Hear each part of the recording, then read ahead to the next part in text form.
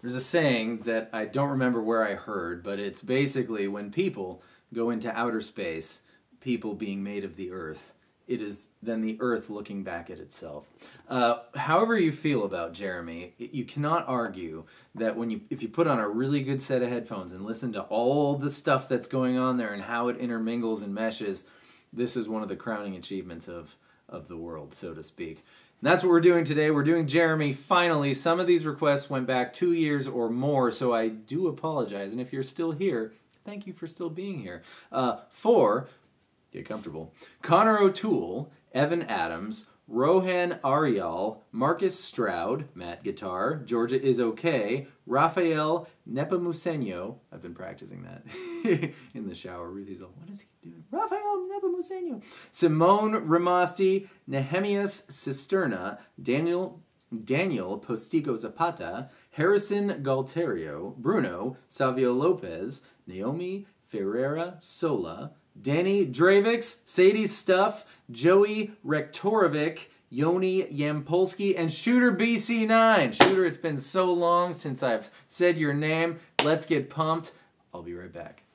One of the challenges with this song is there are just so many guitar parts, and then there's the bass part too. I don't really want to do a Mike's part and a Stone's part video. I want to kind of show you everything that I hear, and then you can kind of pick which ones you want to play it for your own enjoyment, because that's sort of the point. Along those lines, let's start with the bass riff, because if you're playing it along, you're not just going to wait for the guitars to come in. So here we go. Open A.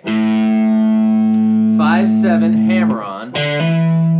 Open A again. Then we're going to play D7, open A, D5. Of course, that's Jeff's part on his 12-string bass, which is epic enough already. And then you've got one of the guitars doing, I think it's Stone, doing the low harmonic, so 12th fret on the D string and the G string harmonic. Right? And then Mike does 5th fret on the same strings, which is an octave or two higher. And then Jeff goes again, and the harmonics go in reverse. No, they don't go in reverse. They go D string, A string. And for Mike, he does it on the 7th fret, G string, D string. And then Jeff goes, and then they go, but this time they go D, G, A, D, G, A, which you don't have time to do all three of those if you're going to do the riff and the harmonics. But on this one it would be D5, G5, followed by D7. So, third time. At which point that chimes in again. Chug away on an A. And then we're into the verse. Was that clear? Okay, good. Be right back. I mean, I might as well do the demonstration. That part's just, it's the most succinct part in the song. So here we go.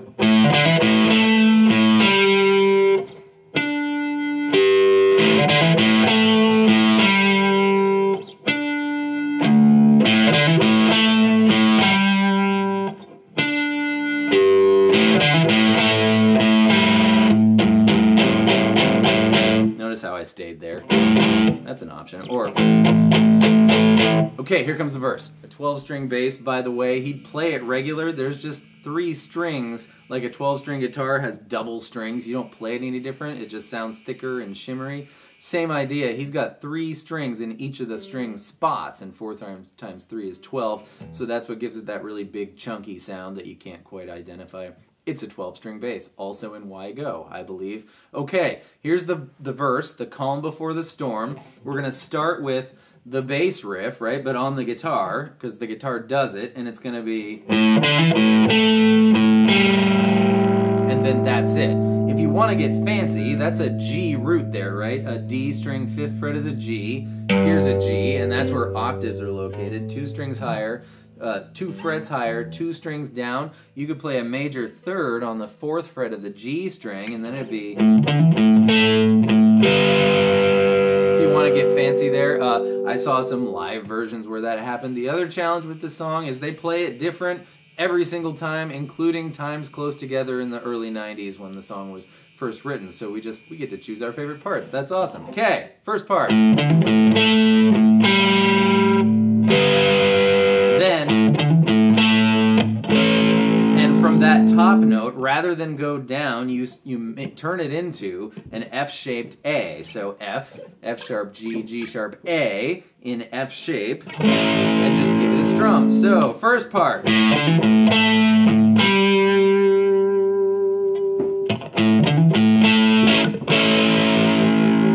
that's it for the verse. Give it a G there. Awesome, here comes the chorus. I guess we should call this the pre-chorus, the daddy part. All right, so we start with the riff, but then we're gonna play power chords, but not like you usually think of power chords. Usually power chords are on the E and the A strings, or the A and the D strings. Now we're gonna play it on the D string 7th fret and the G string 9th fret. That's a power chord because it's a root and a 5th from the scale of whatever it is. That's what power chords are, but they're higher than we usually do it. And this is going to be, so if octaves are 2 frets higher, 2 strings down, to find out what this is, it's boop, boop, boop, boop. It's an A power chord. So we're going to go, and then notice which fingers I'm using. We're going to drop our pointer finger by 1 fret, and now you can involve your A string if you want. What the heck is that? That's an A note, and an F sharp note, and a D note. That's just a D chord, but this is certainly the strangest way I've ever played D. So here we go. First chunk of the daddy part. The second part, you could involve the open A string that whole time. It doesn't disagree with any of them. Can't tell what Pearl Jam does, but that's certainly an option. Or not. Either's good. The second time, instead of going from A to G, oh, by the way, listen to how different this sounds. Same chords, different octave, totally different song. Thank goodness for Pearl Jam's artistic sensibility. Okay. Second time, we go from G to A, at which point Stone chimes in with his, which you don't have time to do that, like the whole thing of it, and then get back to the next part. So you choose, but it's going to be B12, hammer on pull off to 14, hammer on to G14, play E12, play B12, play G14.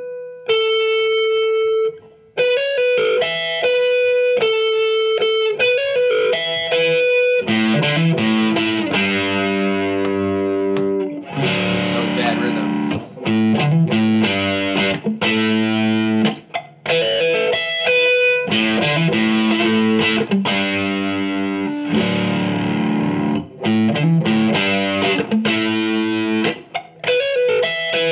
And then we're into the chorus. Clear as mud? Okay, good. Be right back.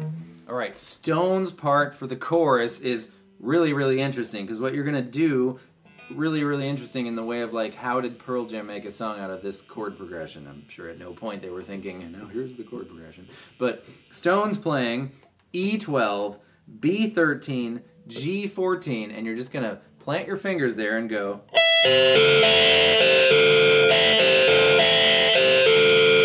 That's an A minor, because check it out. This is the same, since 12 is the same as 0, as doing this, which is 2 of the 3 things you need to play in A minor, so. But up here. And then he goes into his, which we already know, but that is a riff in A major. There's your 2nd fret out of your A chord, right?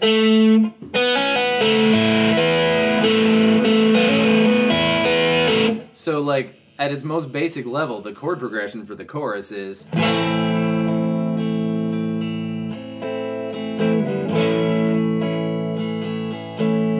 crazy.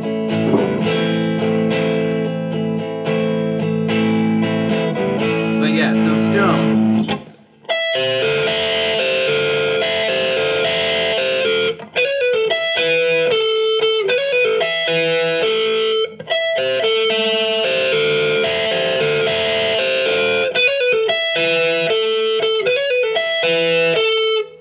with Mike's part. Alright, so Mike does some stuff, and I'm going to show you the couple of ways I saw him do it on the various videos that I saw him do it, and then I'm going to show you a way to incorporate sort of Jeff's bass line into it, which makes it more neater. Okay, so we do our riff, of course, because that's how everything starts in this song. But then you're going to play the D7, and then in the unplugged version, Mike went like this, but he played the D7 with his ring finger, like regular. And then he played this F note on the 8th fret of the A string with his pinky. And then he kind of put his pointer finger on the 5th fret of the E string and went before he played an F-shaped A. So that would be like this.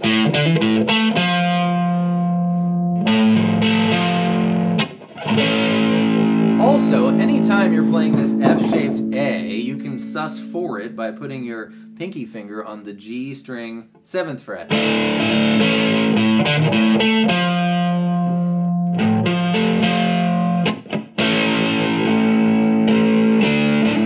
I saw him end up down here for the A instead of the F-shaped A, and then do this G string 4th fret. There, because in the record that's what happens. But also I saw him do it this way. Go all the way up to the A string 12th fret, G string 14th fret. We're playing an octave chord now, so you want to mute everything other than the A and the G strings and go from 12 to 8. And then there's our F octave, right? And you just hang out till you're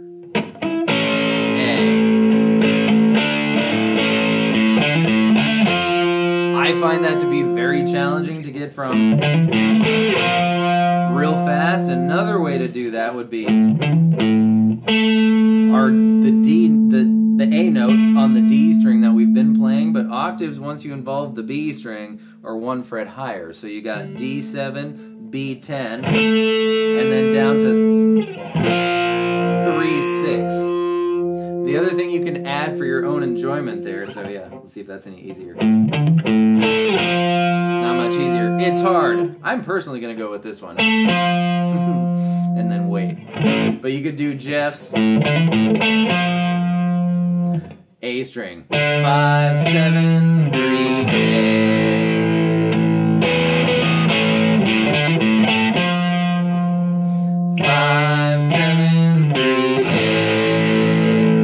Acoustic guitar in this part. I'm going to see if I can figure it out. Don't move. Alright, that acoustic that you can hear in the background of the mix does da da da da A minor F really quick, followed by D minor, the chord everyone always forgets, 1, 2, 3, followed by E minor, and it sounds to me like they just strum E minor twice there before going to our A major. Do-do-do.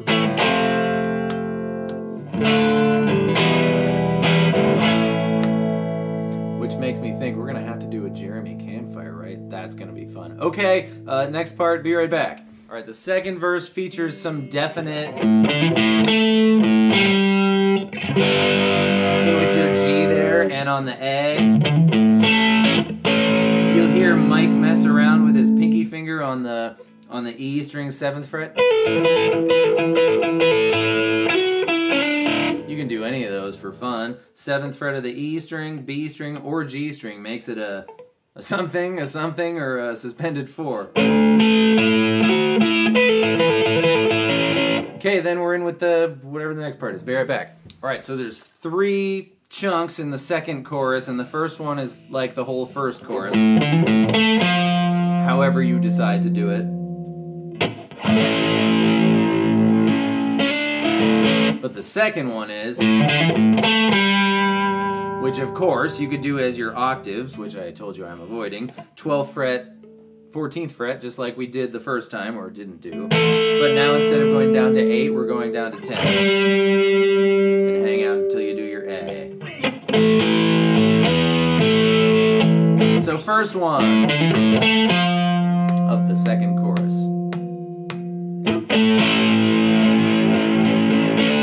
Second one. just like regular. A.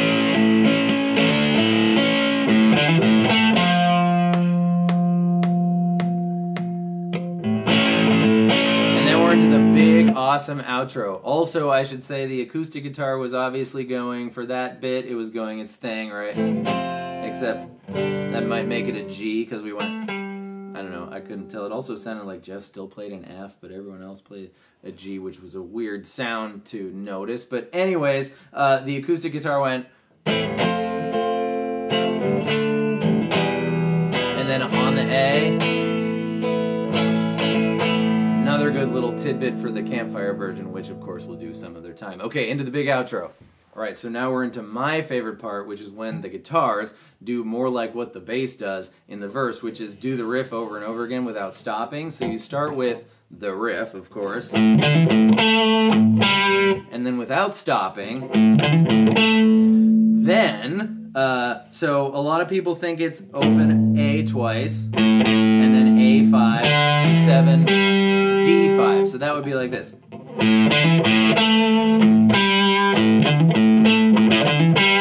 But I can't tell whether it's an ear trick, like with the toms, because they hit right exactly when those notes happen, or if Jeff is doing the C note, which I'm about to show you, or if I just want it to be this, because sometimes wanting something to be something is enough to make you hear it that way. But here's what I like to do, and I couldn't find any evidence for it or against it. I tried slowing it down. I slowed it down so much it got garbly and I could equally no longer tell. But here's what I like to do, and it might be, so tell me if you want it to be this as well.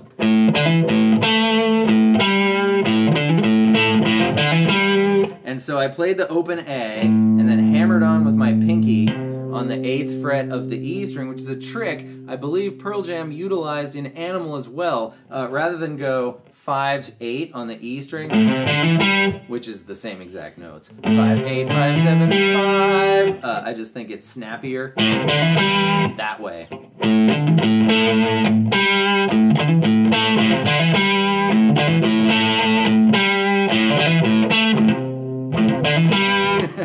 Yeah, so anyways, but when you end up chugging into the from the blackboard part, right? You're there, and then they chug with their pointer fingers on the D string 5th fret. From the black, which is where we're going now. Don't move. Okay, now it's getting to really small parts so I can maintain my focus. Okay, so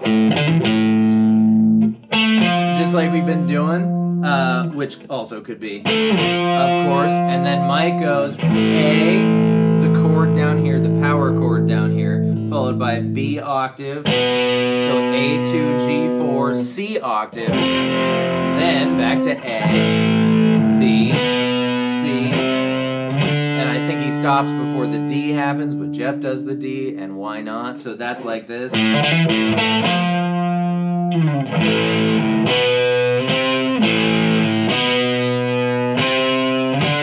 while that's going on, Stone's doing his.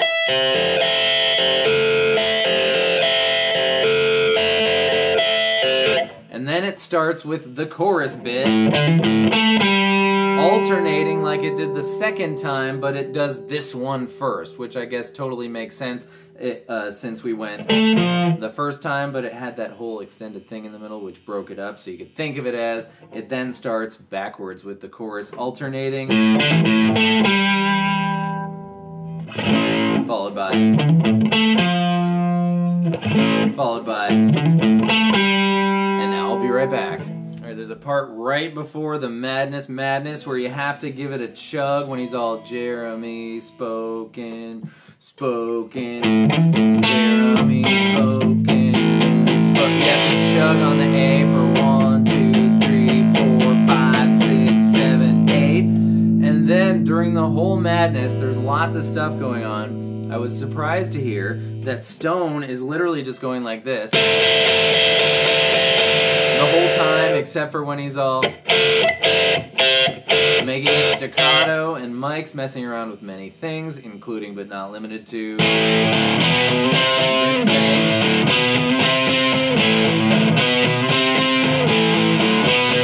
But for your own jamming pleasure, since this section is in A minor, look.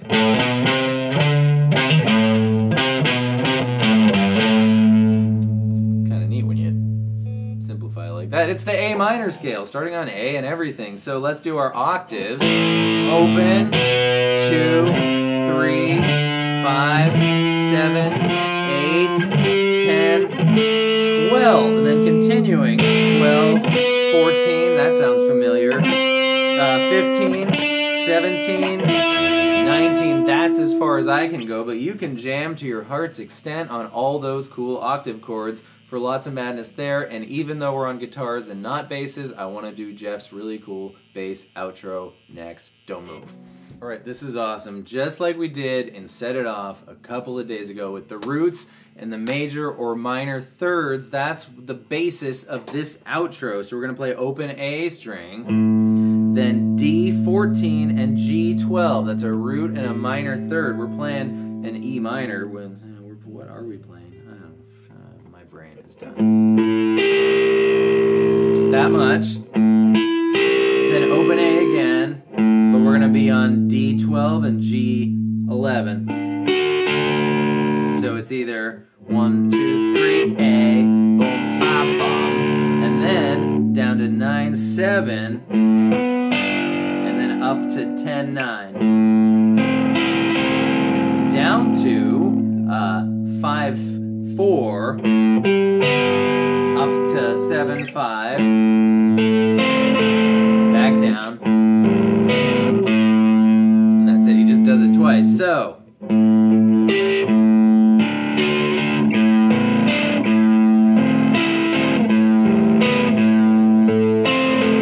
repeats.